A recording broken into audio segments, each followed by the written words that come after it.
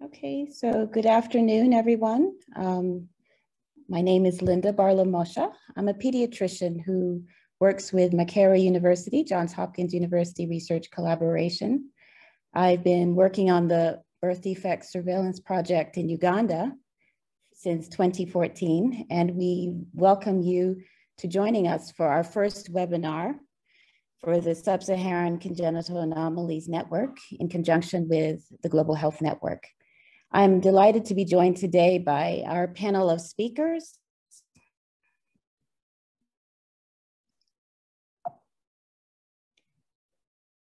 The first speaker today is going to be Helen Malherbe, and she's going to be presenting from South Africa.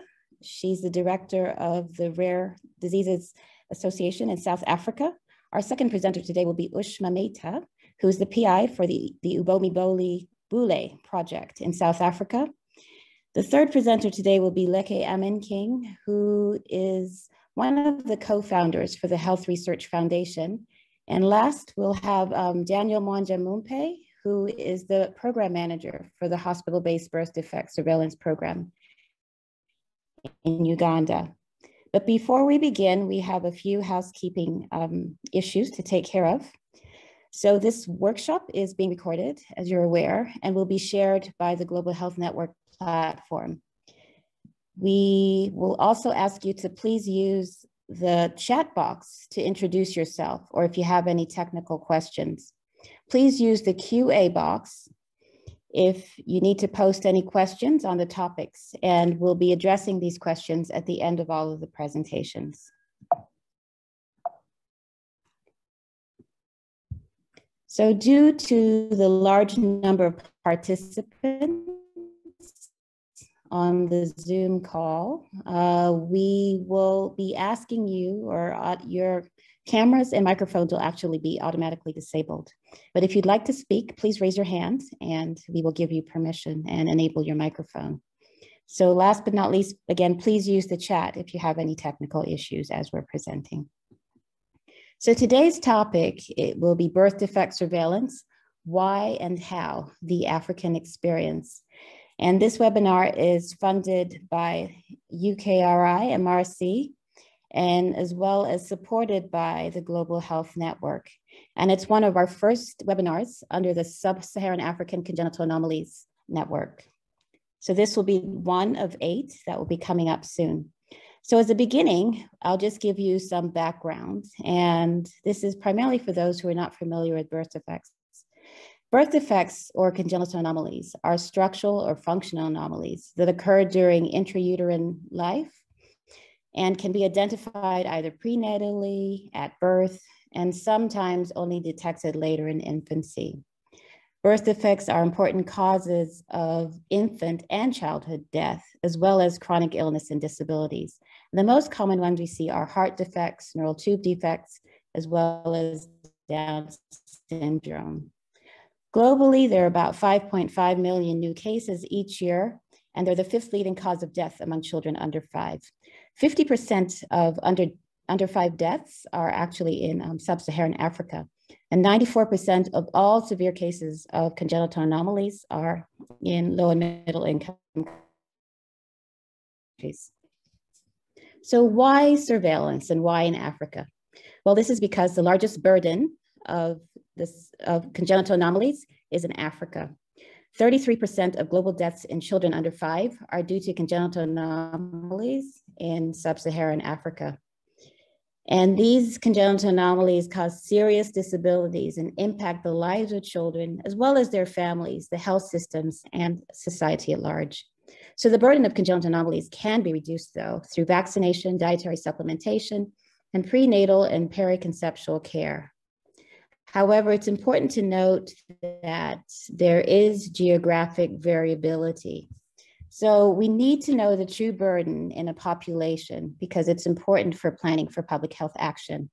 So congenital anomaly surveillance will help us to achieve the UN Sustainable Development Goals and Sustainable Development Goal number 3 in particular, which aims to reduce the under 5 mortality to less than 25 per 1,000 live births. So what types of surveillance programs are there, and what is the purpose? The primary purpose is to monitor and investigate changes in occurrence of congenital anomalies in order to prevent them, as well as to reduce their morbidity. And there are two main types of surveillance models: population-based, hospital-based, which also includes sentinel surveillance. And you can have coverage either on a sub-national level in a specific area within the country, national coverage, as well as regional across countries. This slide here basically shows you the existing congenital anomaly surveillance programs around the world. It was done by a survey by Vijaya Karncella, and this was done in conjunction with WHO.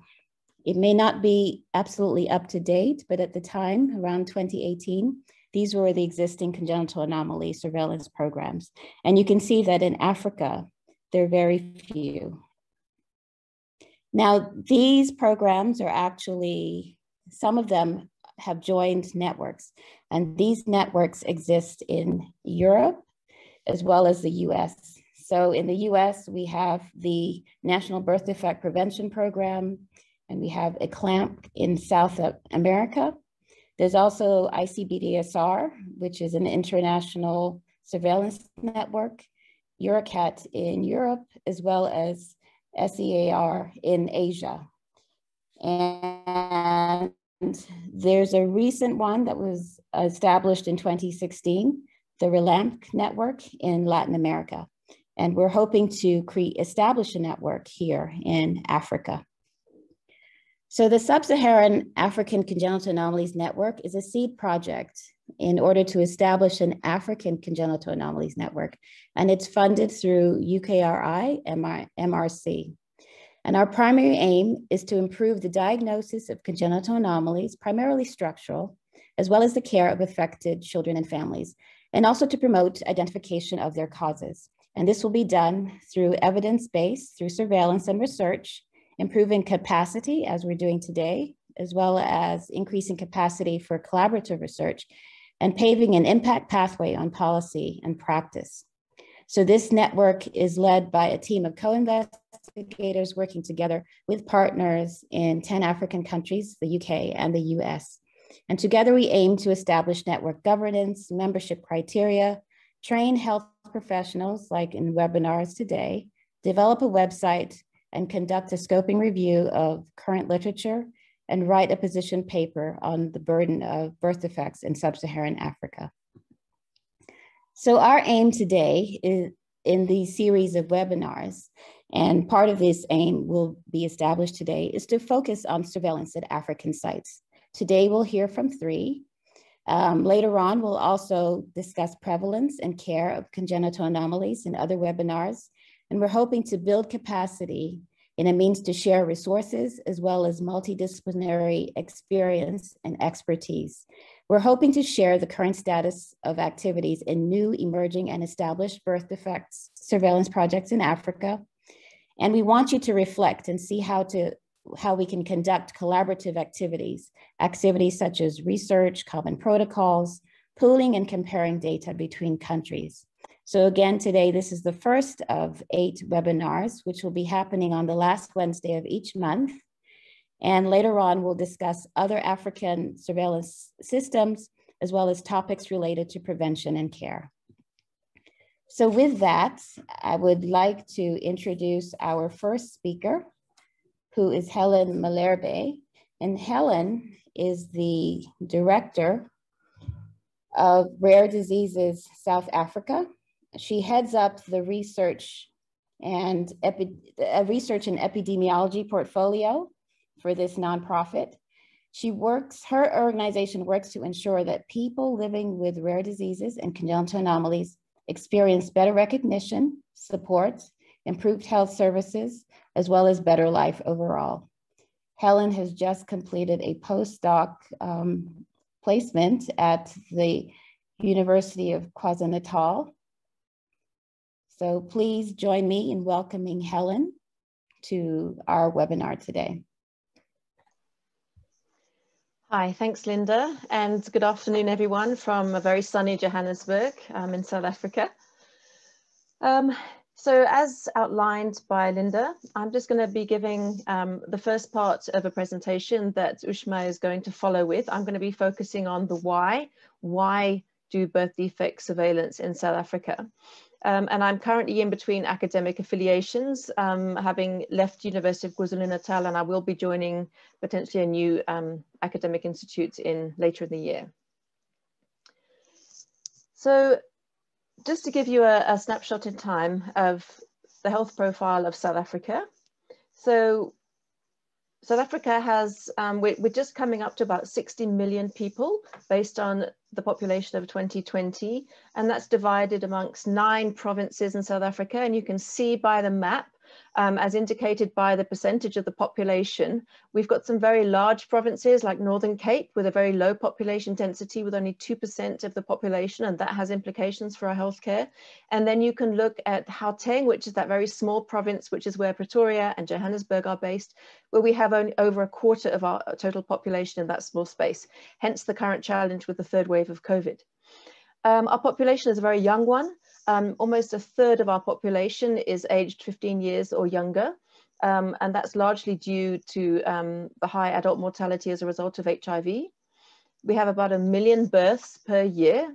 Over half of our population is urbanized, in the sense that people have moved from the rural areas to the urban areas, and 63% live in urban areas. As of 2012, it's likely to be higher now. We have one of the lowest fertility rates in Africa, which ranges between 1.9 to about 2.9, depending on which province you're in, averaging out at about 2.4. Our life expectancy or longevity is increasing again, with men living to an average of just under 63 years and females to just under 69. That was as of last year. And then childhood mortality, whether it be under 5 mortality, which is 34 per 1,000, which is the chance of an under 5-year-old dying, with a child dying within the first 5 years of life. Similarly, for infant mortality rate, that's 25 per 1,000 live births, and the neonatal mortality rate, or the chance of a baby dying within the first 4 weeks of life, is 11 per 1,000. In terms of HIV and that pandemic, the current prevalence, as of figures published last year, the prevalence rate in 15 to 49-year-olds is 13%. If you have a look at the rate of pregnant women that are affected, or the proportion, that's around 30%. And interestingly, our advanced maternal age, or mothers that are having babies over the age of 35, has actually increased in recent years to about 16%. And that was based on 2019 stats. And the South African the South African healthcare system is a dual system, where we have about 85% of state services and 15% of the population accessing private healthcare. But we have a situation currently, although we're heading towards universal healthcare through our national health initiative, we are actually having the lion's share of our resources actually going to that smaller private sector at the moment. So just to make sure that we're all on the same page in terms of definitions, because many of you will know that there are all these terms that are thrown around: birth defects, congenital disorders, congenital anomalies, fetal malformations, and so on. It can get very confusing, and not all of those terms are equal.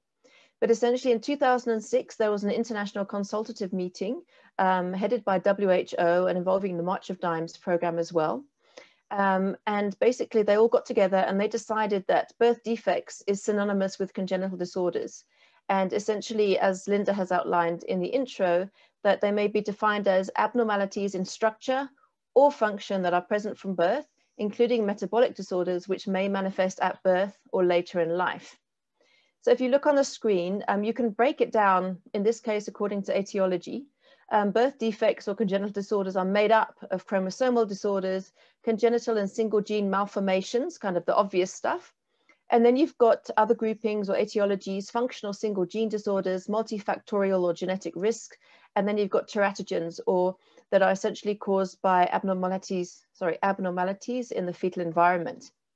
But what's interesting is that congenital anomalies per se are just a portion or a subset of birth defects. And that's what is largely represented in ICD-10 chapter 17, otherwise known as the Q chapter. And these are the obvious or structural component or parts of congenital disorders that are usually those that are surveilled, because it's the obvious, it's the low-hanging fruits.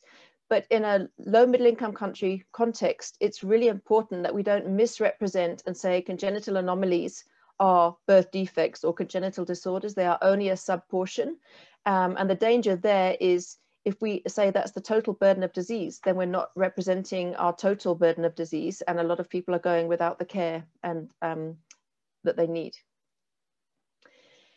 So within this category of congenital anomalies, in South Africa, there have been a number of priority conditions that have been designated by our National Department of Health.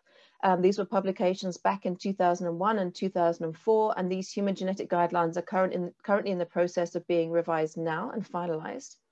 So I've got listed here a few of the priority conditions: albinism, which is oculocutaneous albinism, which has got a higher birth prevalence in South Africa; cleft lip and palate, Down syndrome; neural tube defect, which includes spina bifida and hydrocephalus; and then you've got club feet.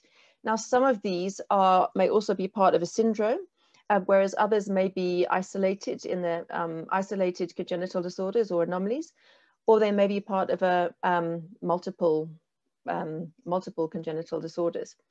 So what you've got listed here is the research studies that have indicated the specific birth prevalence, the rate at which these occur.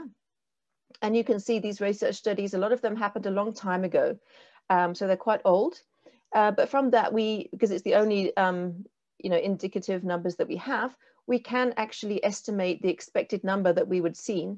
And then just a little snapshot there in that final column is how many were actually reported through national surveillance that is administered by the Department of Health, as they reported in an article in 2016. And you can see that the numbers don't match. And I will come back to that later, but I just wanted to give you an idea of what the key congenital anomalies are that are actually up for surveillance in South Africa. So what do we mean by surveillance? I thought it would be good just to have the go-to definition included here from CDC. And I think before we go into this, we've got to remember that surveillance is a team sport, and it's not a spectator sport, and it's not just a sports day, it's sports for life, so to speak. So it's the ongoing and systematic collection and analysis and interpretation of health data, essential for public health practice, closely integrated with the timely dissemination of these data to those that need to know. And the final link in the chain is applying these data to prevention and control. So allowing this data to inform the public health response and the development of policies and implementation of those policies. And I think the other crucial thing about surveillance is we don't just count. We need to do something with the numbers that we're collecting and make sure that we give feedback to policymakers, but also to the people that are submitting the data so that they can get some kind of incentive to continue. So I'm going to come back to the why. Why do surveillance in South Africa? And this graph really changed my life so many years ago. So this essentially shows how that all these bars are countries, and from left you have least developed to most developed on the right. And then you've got the line actually showing the proportion of deaths, in this case, infant deaths that are due to birth defects. So as these bars decrease and overall mortality decreases, there are less deaths occurring, but all of a sudden there seems to be a greater proportion of deaths due to birth defects. And I've just given an indication here of where South Africa is based on our current infant mortality rate of 25 per 1,000. You can see we're right there at the bottom of that huge climb. So it's going to represent birth defects or congenital anomalies, whatever we're specifically talking about, is going to represent a much huger proportion of our burden of disease, and we need to be prepared for that. Another way of looking at this is through the World Bank country classifications. So for example, South Africa is classified as an upper middle income country. Look, a lot of these have changed, particularly with COVID, but based on this graph that was done in 2016, what this shows is in South Africa, for example, as an upper middle income country, the range of that proportion of birth defects, in this case, as a proportion of under 5 deaths, somewhere between 9 and 14% of our under 5 deaths are due to birth defects or congenital anomalies. When you get to the high income stage, we're talking about countries like USA, UK, Australia, and so on, we're talking about almost a third of under 5 deaths being due to congenital anomalies. So we've got to think about where we're headed and the trend that we're following with our burden of disease as we evolve and we transition as a country and become more developed. So just focusing on a little bit more on the epidemiology in South Africa. This graph shows the epidemiological transition in South Africa from about 1974 to 2019. The gray line and the brown line actually are under 5 mortality and infant mortality, and it showed how that came down from the 1960s and how we really started, you know, sorting out infectious diseases and so on. And we were really getting a handle on things. And the blue dotted line, which is life expectancy, started to improve. So less children were dying, people were living for longer. But then something happened. And that is the green line, HIV, which put us back into a negative transition with more children dying under 5, more children dying under the age of 1, until that point in about 2004, 2005, when we really started to implement antiretrovirals as a complete rollout throughout the country and other health interventions, that we had a really steep decrease in the number of deaths. But what you can see from this to the right-hand side of the graph is that from 2011, it's all stagnated. We haven't seen further significant reductions in our infant mortality or under 5 mortality. And we're not going to until we collectively and comprehensively address birth defects, congenital disorders as a health issue in South Africa through the implementation of comprehensive genetic services. This has been noted in the literature in many places that the future improvements have to look at other issues, at non-communicable diseases, of which birth defects are the first one experienced in life. And it's only going to be when we reach that infant mortality rate target of about 10 per 1,000 live births that everyone's going to have access to optimal genetic services. So what is the framework, the legal framework in South Africa, and why notify? So while there are a number of conditions which are notifiable by law in South Africa, currently birth defects are not. The only birth defect that is currently notifiable by law is congenital syphilis, which is an example of a congenital infection. With regards to birth defects, we are covered by the National Health Act, which basically specifies that or provides for genetic services in South Africa.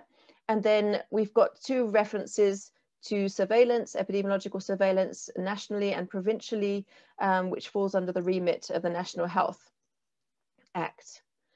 And so just to give an example of what genetic services are, they have to be the best possible care in the prevailing circumstances. We don't expect them to be perfect, and we know it's going to be a progressive approach, but we need to make sure that those services that are provided for by law that are actually implemented in South Africa.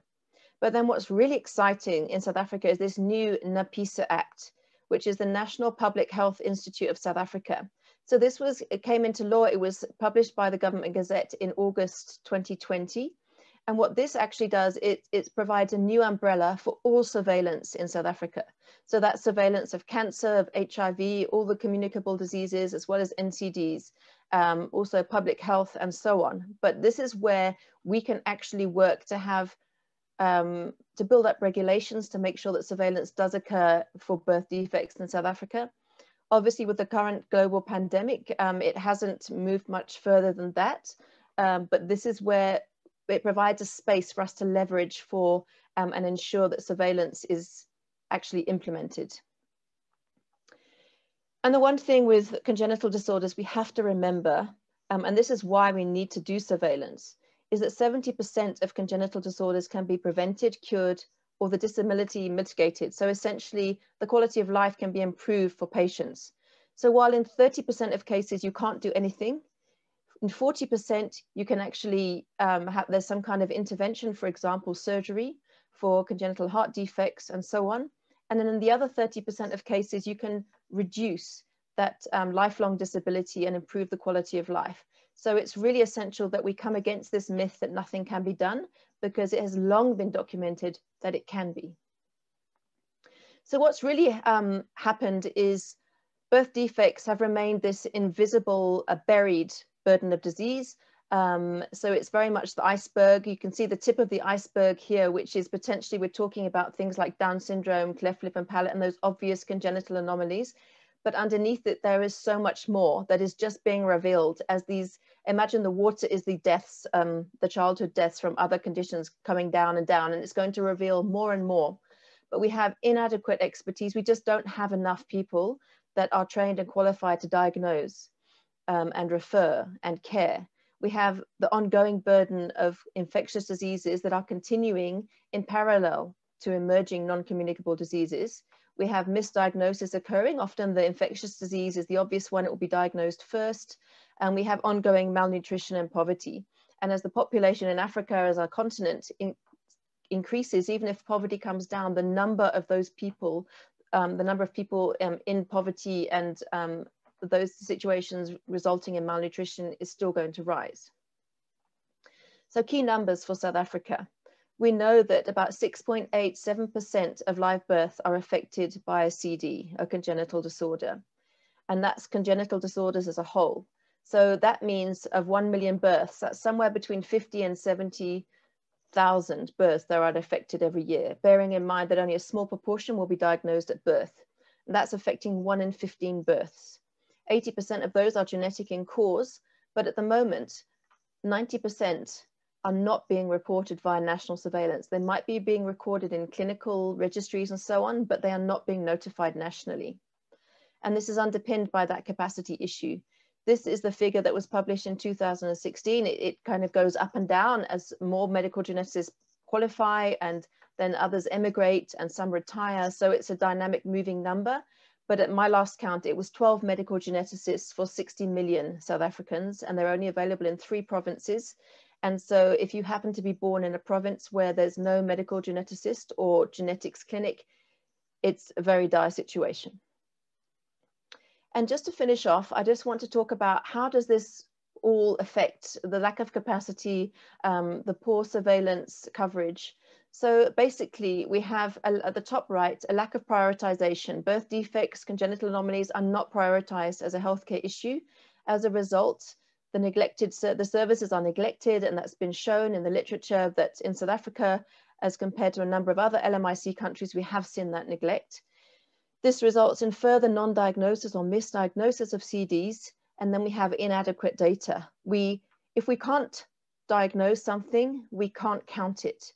So we first have to build up that capacity and expertise to diagnose, and then in parallel, improve the surveillance. We're having to rely on modeling to some degree, but ultimately at the moment, underreporting is resulting in an underestimate of burden of disease. And because we are an evidence-based health system, and we follow very much in the wake of the UK, we need an evidence base to inform the development of our health services. So without that surveillance and empiric data, things aren't going to change.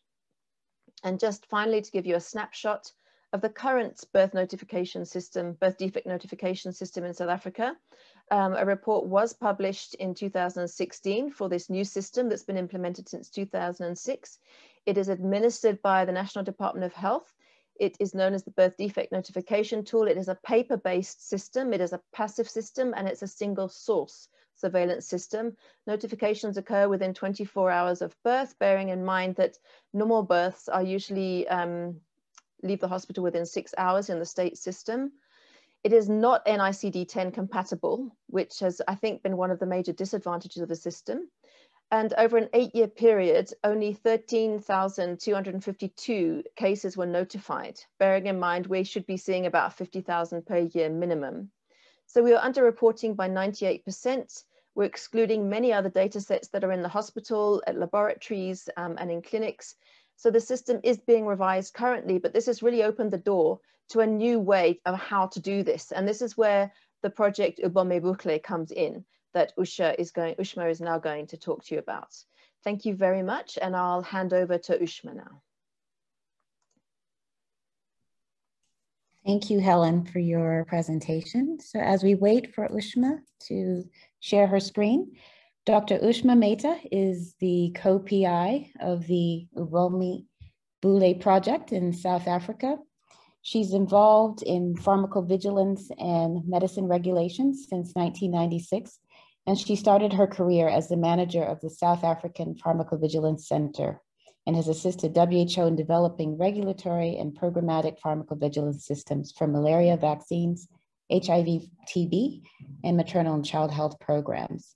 She's currently the senior researcher at the Center for Infectious Disease, Epidemiology and Research at the University of Cape Town's School of Public Health and Family Medicine. And she's also a board member of the South African Health Products Regulatory Authority. So welcome, Ushma. Please go ahead and share your presentation with us. Thank you, Linda, and thank you so much for the invitation to speak at this webinar. I did ask Adam or Nicola to perhaps put my slides up, but I'm happy to share if it's better that I share them directly. Let me try and share my screen. I think. Are you able to see my screen? Yes? Yes. Okay, great. So thank you so much. I wanted to just give an overview of Ubomi Bushle, the project that Helen spoke about. So Ubomi Bushle, just to give you an is a Xhosa word meaning life is, well, it's two words, meaning life is beautiful. And it stands for understanding birth outcomes from mothers and infants, building healthcare by linking exposures. So it's a bit of a mouthful, but it really hopefully communicates the remit of the project, but also the hope that we can support life through this project and healthy pregnancies. The project is supported by several partners, including the national and provincial departments of health in which the project will be based. So we have many partners, and the project is currently funded by the Bill and Melinda Gates Foundation and the US CDC. So what gave birth to this project? As many of you probably know, the safety of antiretroviral medicines in pregnancy has received a lot of attention, from stabudine to nevirapine to efavirenz, and most recently dolutegravir. And it really has highlighted the importance, especially in a country like South Africa, which has a very high burden of HIV, the importance of monitoring the safety of these antiretrovirals in pregnant women. So the South African National AIDS Council and the National Department of Health recognize the importance on an ongoing basis to have some kind of safety surveillance system for antiretrovirals. And also with the recent approval of pre-exposure prophylaxis in pregnant women, there was also recognition that not just HIV infected, but HIV infected women also need to be monitored for the safety of interventions. And we know globally that there's a big push to support safe and healthy pregnancies, and a pipeline of drugs targeting pregnant women is being developed. Not just drugs, but vaccines as well. So there was also an appreciation that public health medicines as a whole that are targeting women of childbearing age need to also we need to also look at some kind of safety surveillance for the pregnant population, specifically looking at birth outcomes. So Ubomi Bushle has two main objectives. One is to build capacity, recognizing that this is a health system strengthening project, builds capacity at sentinel surveillance sites in 3 provinces, the Western Cape, KwaZulu-Natal, and Gauteng province, to obtain reliable routine antenatal, obstetric, and medicinal information, as well as perinatal data in the cohort of pregnant women. The other objective is to establish a national pregnancy exposure registry through the enrollment and follow-up of a cohort of pregnant women in the case of Ubomi-Bushleigh at the moment, around 15 to 20,000 pregnancies per year from these sentinel sites to assess the impact of therapeutic interventions, such as antiretrovirals, on maternal and neonatal outcomes. So the pregnancy exposure registry is really cutting across all medicines, not just, or at least medicines used on a large scale in pregnant women, not just antiretrovirals, but of course, the initial focus will be on these drugs. The commitment by the project partners was to develop a sustainable, adequately capacitated and clinically useful surveillance system for maternal and newborn health that can be handed over to the National Department of Health within 3 to 5 years. So this is just a pictogram of what the Pregnancy Exposure Registry looks like. It is a purely observational cohort of pregnant women who are enrolled at their first antenatal visit at 15 sentinel surveillance sites across the 3 provinces. These sentinel surveillance sites include primarily urban, but some peri-urban sites. Enrollment is basically just by virtue of women attending that antenatal facility. Some of the provinces have chosen an opt-out system whereby women are provided with patient information leaflets, as well as posters are placed on the facility walls to say that this is a pregnancy registry site and that for surveillance purposes, your data will be collected and used for surveillance in an anonymized way. In one of the provinces, the ethics committee required that enrollment occurred with full informed consent. And the reason for this was that the data was not being collected as part of the provincial health services platform, but being overseen by research institutions primarily. But nevertheless, the differences in the models still has allowed for a pooling of the data across all the provinces into a national pregnancy registry database. The database will, at the end of the pregnancy, women's maternity case records, which is a patient health record, is kept at the delivery facility and archived in the medical records. So it's at the end of the pregnancy, the information is captured on women who are enrolled in the pregnancy registry. That information is captured into a database. The information that's collected includes maternal and obstetric history, maternal health, any illnesses or underlying conditions, and any medicines being used during the pregnancy. In addition, we'll be collecting information, of course, on gestational dating, gestational ultrasound data, as well as information on the birth outcome, including the results of the surface examination at birth. So this is a page, 2 pages out of the maternity case record. And as you can see, this page collects, the first page collects information on the surface examination. This is captured or at least the relevant findings are captured into the database. And this also will include APGAR scores, the birth weight, gestational age at birth, head circumference, gender, sex, etc. The data then is captured into 3 different types of databases at the provincial level, depending on which province is collecting the data. And that data is collected. We've managed to standardize the data using a data exchange standard that was based on WHO's data exchange or data dictionary that was developed for their pregnancy registry project.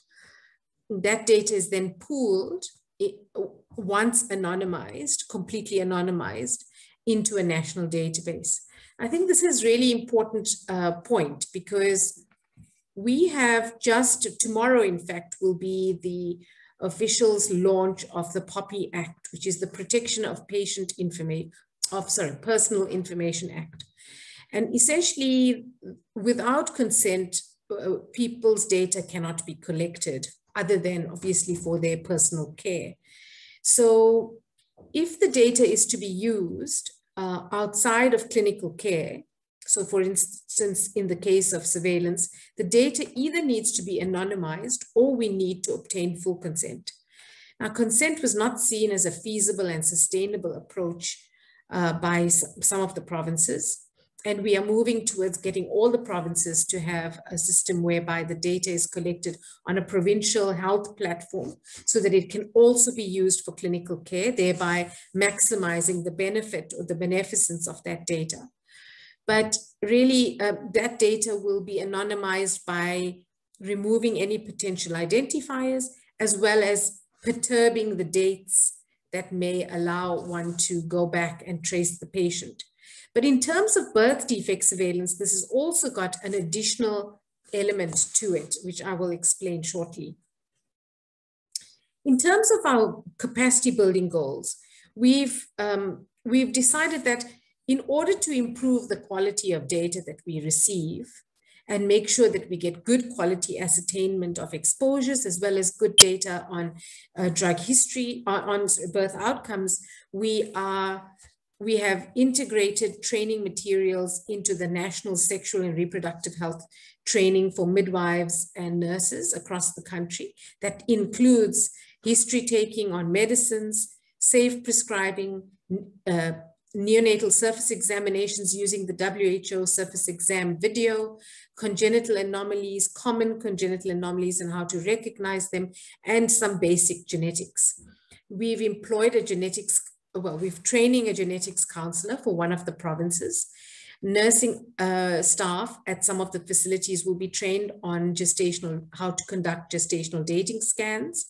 And we are training all the ANC and labor ward staff on medicines use, record keeping, congenital anomalies, how to conduct a surface examination using our training materials that we've developed. In addition, in terms of strengthening the health system, the project will obviously conduct data analyses on a regular basis, providing feedback to the Sentinel sites on the data that we receive from those sites, feedback to clinic staff on the women and babies that they see who may be referred on. The National Department of Health is quite keen on developing an online or a birth defect notification system. So we're using we're reprogramming, perhaps just modifying the Global Birth Defect app, which is available on this on the Global Health Network's website, to have to collect a little more information that links the mother to the baby, as well as providing some information that allows the app to also be used as a notification tool in South Africa. So the pregnancy registry will conduct some monitoring on the feasibility and the validation of this app within the project and as a notification tool. What's important here is that this allows for birth defects to be, in addition to what's captured in the maternity case record, to also take photographs, consented photographs, and allow them to be linked to the pregnancy registry records.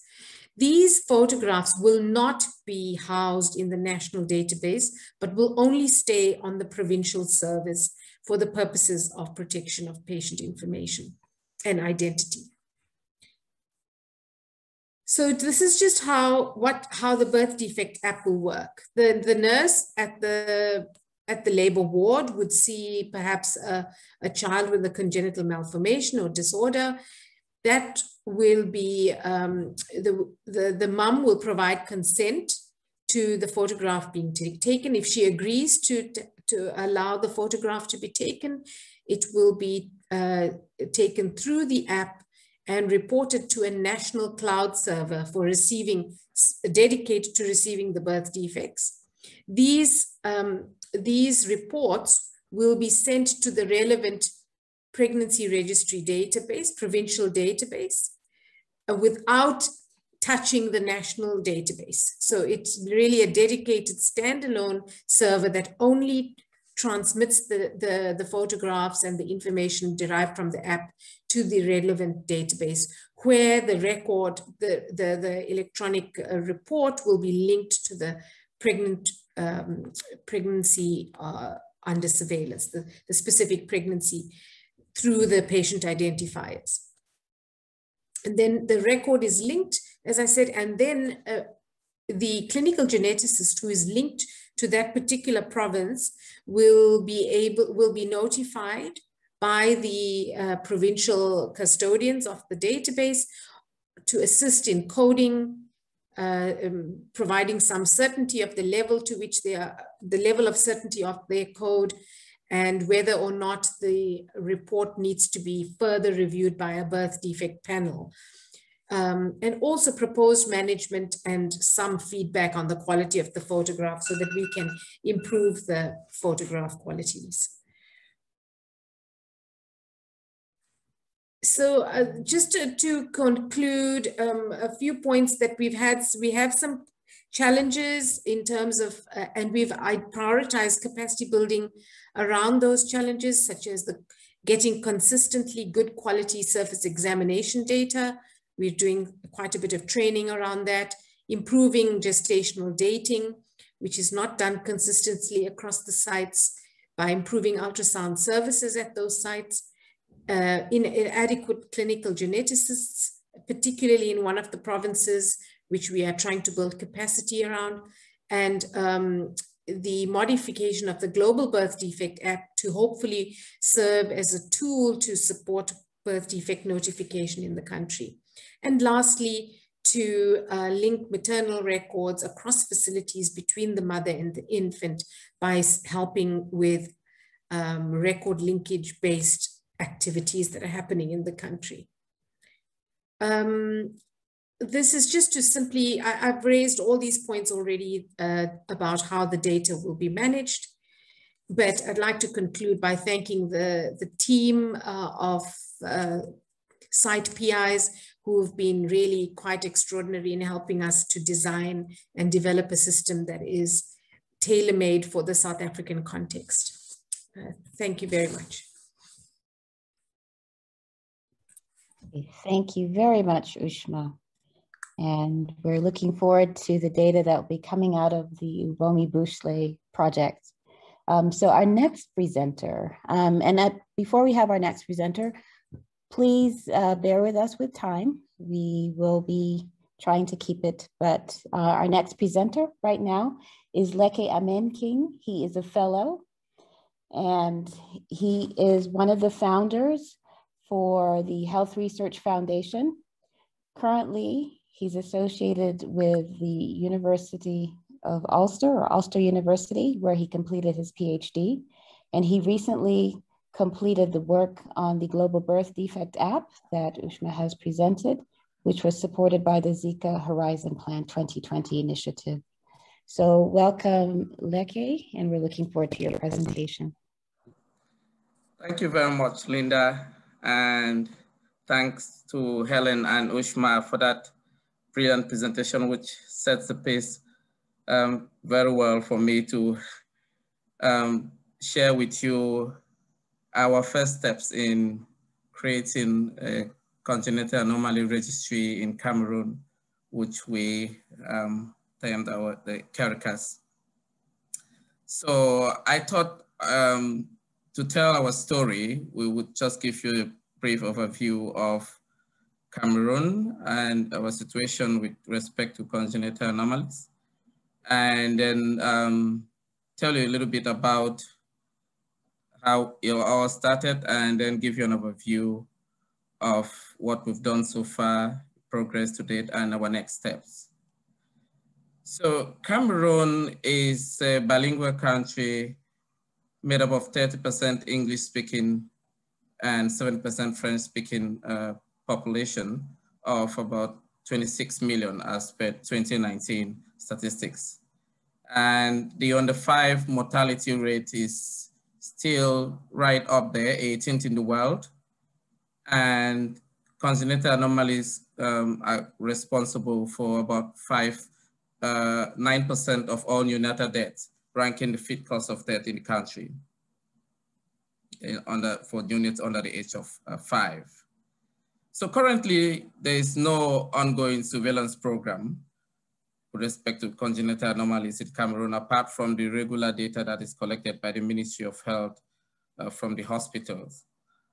And just to give you an idea of, in terms of our capacity to care for babies with congenital anomalies, I picked up cardiac anomalies, which constitute about 1/3 of all anomalies. And to tell you that we have just about 3 pediatric cardiac centers in the whole of the country. And the most renowned one, which was established in 2001 and is owned by the Catholic Mission, is about 450,000 kilometers away from the capital city, Yaoundé. So babies who are born in most of the regions in the country, there are 10 regions, have to travel all the way to this one cardiac center which is located in a very remote area in the northwest region of the country.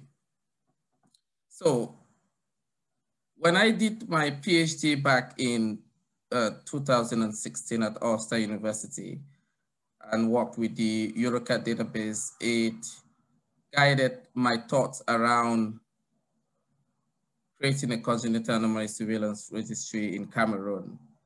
And this was facilitated by my colleagues who helped me in the process of collecting data for my PhD on medication use in pregnancy. And so their motivation sustained the idea of creating this registry. And when I completed my PhD in 2016 and went back home, we started working together on that idea and developed the first concept note, which we use to engage a number of stakeholders from hospitals and administrators in the public health domain, nurses and midwives, and just kind of gathered the momentum and the temperature from that level to tease out the feasibility of people accepting the idea and working with us to develop this registry. So that's how we started. And then so far, the whole idea of the registry was centered on the core foundation of a congenital anomaly surveillance program, which is to provide data that will support prevention and care through not only monitoring data on prevalence, but also evaluating risk factors for congenital anomalies. And it would be a hospital-based surveillance program, and it would have nested case control studies that will look at evaluate risk factors. And we have a particular interest in herbal medicine. The initial focus would be in the Southwest region, which is the English-speaking region, and one of the English-speaking regions, actually there are 2. And we would focus on 6 hospitals.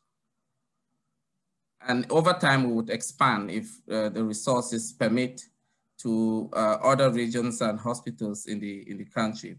The central surveillance system would be hosted at Health Research Foundation, and would have strong collaboration with the Ministry of Public Health. So the registry will operate as an independent entity from the general public health system, but then with very strong collaboration with the Ministry of Public Health. Initially, we intend to focus on major externally visible congenital anomalies for obvious reasons. We have very limited expertise, and so we want to start with the ones that are very easy to identify externally. And we would, again, focus only on live and stillbirths at 22 weeks. Again, just to kind of limit the amount of work that expertise that we will need if we were to go down the road of prenatal diagnosis or looking at terminations, which most often would be a difficult path to take at this early beginning. So the diagnosis of CAs will be done by the hospital staff who will be trained using the new Global Birth Defect app. And then confirmation of this diagnosis will be done by a remote expert. So Ushma mentioned the use of this Global Birth Defect app, which happens to be the project that I've been working on for the past 2 years at University. So all data collected, all data will be collected at birth. That means at the hospital when the babies are born by a dedicated hospital staff.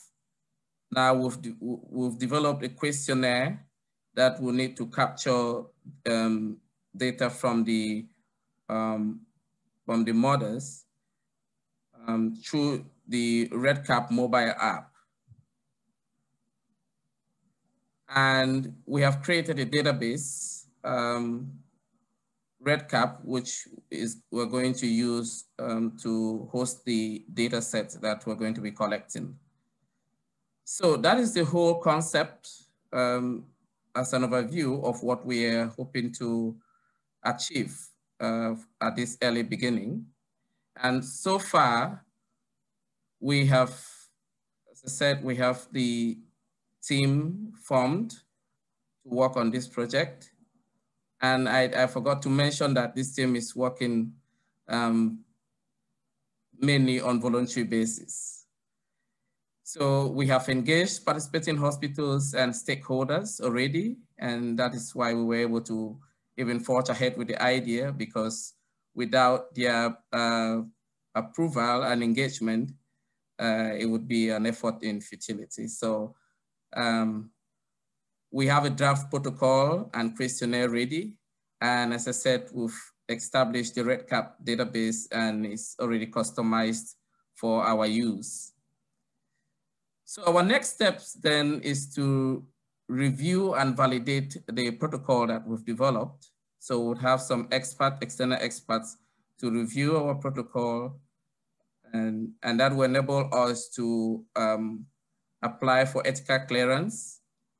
And then we can begin training of at different levels. The team itself needs to be trained. We need to train the midwives and nurses or the hospital team in general.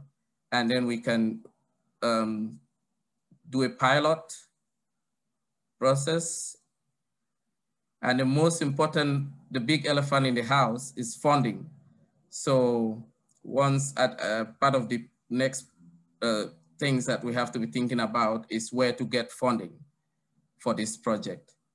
And if we are so lucky with our plan, we would be able to roll out in the next couple of months to come. So that is that for our story, and we're just pretty much at the very early stages, and this network is very timely for us in terms of the support that we can get. Thank you very much. Okay, thank you very much, Leke, and we are here to support you as you begin your journey in Cameroon.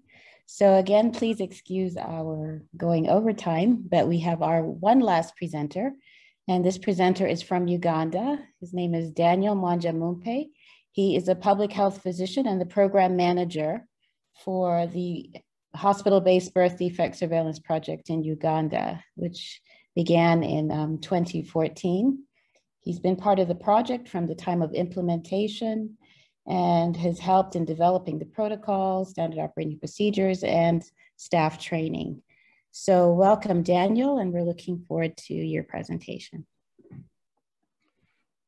Thank you very much, Linda. And I'm going to present an overview of the hospital-based birth defect surveillance in Kampala, Uganda.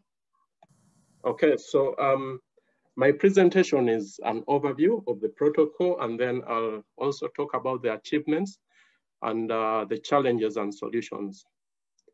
So on the background of limited data on the prevalence of birth defects in Uganda, and also generally Africa, and also with the fact that Uganda had in 2012 initiated the use of ART in the first trimester for control of, for prevention of mother-to-child transmission of HIV.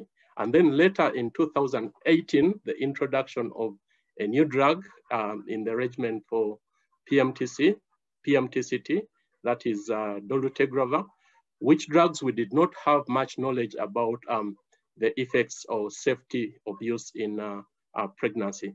So in 2013, Makerere-University, Johns Hopkins University research collaboration partnered with the US Centers for Disease Control and Prevention to initiate a hospital-based birth surveillance system at 4 hospitals within Kampala, Uganda. The objectives of this project are to determine the baseline prevalence of major external birth defects, and to also conduct a nested case control study to examine the maternal use of antiretroviral therapy and commonly used drugs in pregnancy with birth defects. So we selected hospitals in such a way as to have a good representation of the population. So the 4 hospitals are located within 3 of the 5 divisions of Kampala. And the hospitals have an annual birth, which is estimated at 50% of the total births within Kampala. And they also represent about 80%, more than 80% of the births within the health facilities. So in this surveillance, we collect, we examine all the newborns that are delivered at these 4 facilities. The examination is done by trained midwives to determine whether there is any birth defect. And so they collect this data primarily for the surveillance project, which means it is active case ascertainment of the birth defects. In addition to this, the midwives do collect demographic and risk factor data. They use Android tablets using an open data kit data collection tool and submit this data in real time. And we do protect the data. There is limited access to this data by other individuals. So it's collected and submitted direct to the project server. Confirmation of the diagnosis is done two ways. We have a bedside confirmation where a physician at each of the hospitals examines the birth defect identified by the midwives to confirm the diagnosis. But then in addition to that, the midwives do obtain consent, take a photograph, and also write a narrative description of the birth defect, which is shared with off-site experts to confirm the diagnosis of the birth defect. So the births that we do include, the inclusion criteria, the births we include in this surveillance, we include all live and stillbirths, irrespective of the gestational age, as long as they are born at the 4 hospitals. So we only exclude the births which are not informative. That is, those which are not well-formed enough for the midwives to determine whether there is presence or absence of a birth defect. And if a birth defect is diagnosed after the baby has been discharged, we also do exclude that birth defect. So to start with, we selected major external, easily identifiable birth defects, and we selected 18 of them as listed on there. However, for guidance on further inclusion of birth defects with time, we do also collect information about other birth defects that we come across, though with not so much detail as we do for the 18. Now, to implement this project, we went out into the hospitals in a phased manner, starting with one hospital and then adding others subsequently. And the advantage of this was that it helped the midwives to cope with the additional workload which came with implementation of the surveillance activities, and also for the training team to have enough time to train and help reduce on the error rate. So in this graph, the bars represent the total births per month from the time of when we started implementing this project, while the line graph shows one of a selected quality indicator, which is the number of births at a unit that have not been included in the surveillance. So you can see that as we went along implementing this project in the beginning, the number of births increased, and then we had a high error rate. So you notice that as we added more hospitals, the error rate also subsequently increased, but then we were able to have this drop because the trainers had enough time to concentrate on that at each site.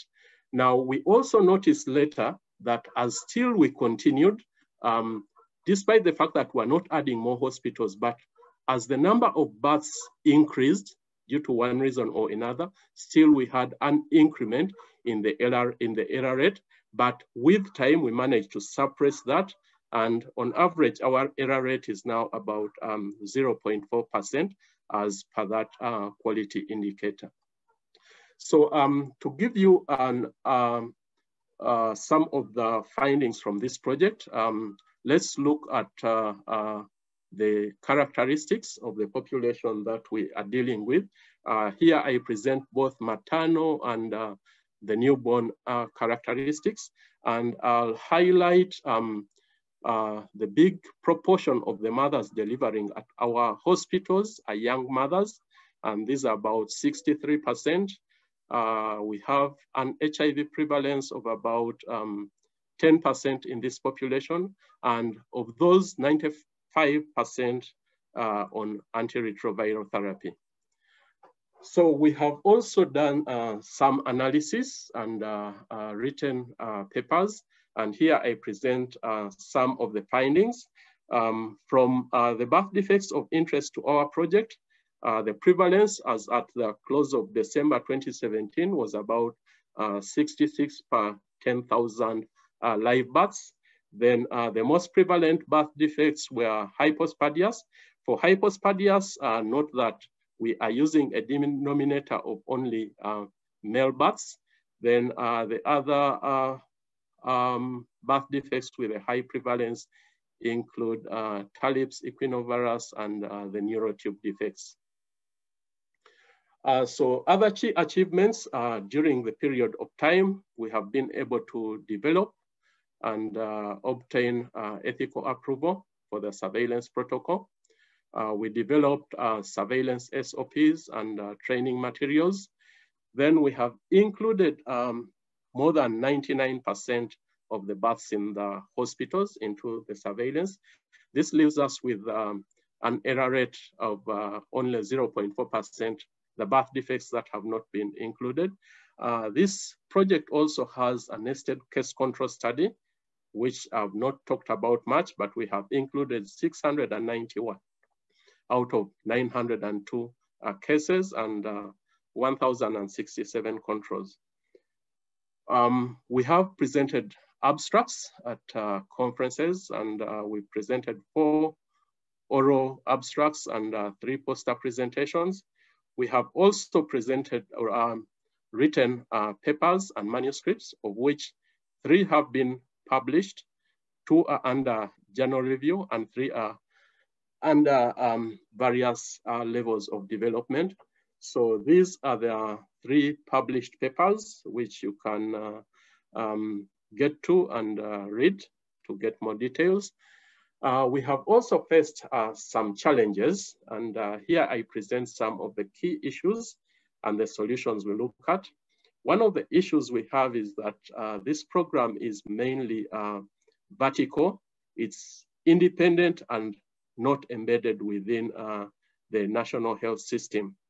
It only covers a limited area of the country, that is Kampala, and we are unable to assess the survival, some of the outcomes like survival, say rehabilitation of the babies, and then also to evaluate preventive measures within the country. So the solutions we have for this and which we plan to implement include integration of this within the national health system, and then improve on advocacy and stakeholder collaboration, and expansion to other hospitals out of Kampala. I acknowledge the staff of the Birth Defect Surveillance Project, then the surveillance hospitals, and our collaborators, CDC Uganda and US CDC. Thank you very much.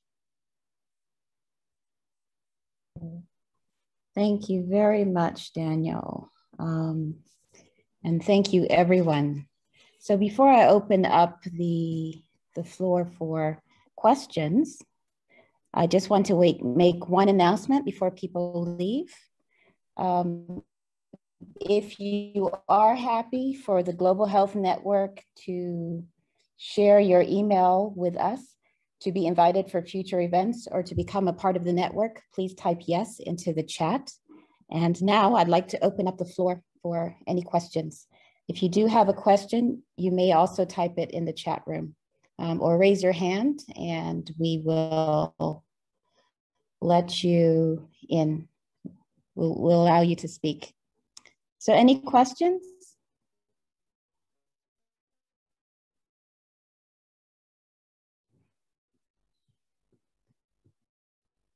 Let's see, do we have a question? So we do have a question about congenital heart disease and the use of pulse oximetry. I do want to note that we're going to have a webinar that will actually focus on that in the near future. And one of the issues that we'll focus on is using pulse oximetry for screening for congenital heart disease. So I encourage you to join us for that future webinar. Are there any other questions?